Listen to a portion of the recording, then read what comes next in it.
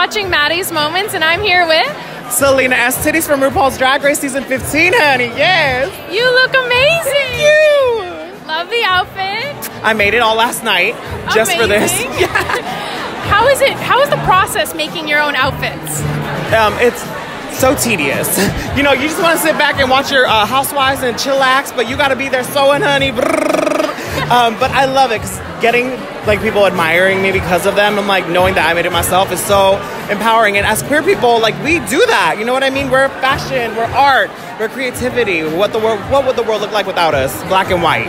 Your makeup looks amazing. Thank you. Oh my god, and the earrings and the shine, I love it. You are shining. Thank you so much. So we are here at Spirit Day. Why are you here? I'm here because, you know, I live in LA and this is happening in LA, so I gotta show up for GLAAD. I love GLAAD with all my heart. Frankie Grande's my best friend. We got, you know, I met Frankie, we're both sober. So and we've been friends now for like over 8 years.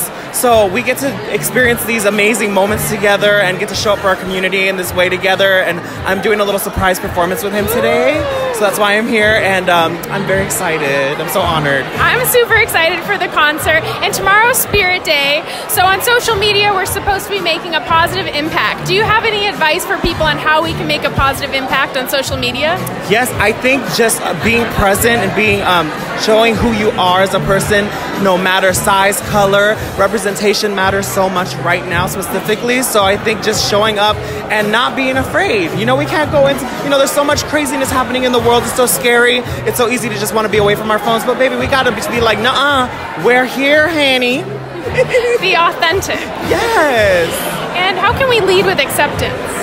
You lead with acceptance. You know, a really deep answer to this is accepting yourself first. When we accept ourselves, there's no room for hate, nastiness. Unconditional love for yourself will exude to others, and then you treat others the way you want to be treated. You know what I mean? And if you're treating yourself with love, acceptance, and kindness, you're going to do that for other people. We got to share that love tomorrow on Spirit Day. Oh, I can't wait, honey. Thank you. I appreciate it. Oh, thank you. You're watching Maddie's Moments, and let this be your moment too. Bye.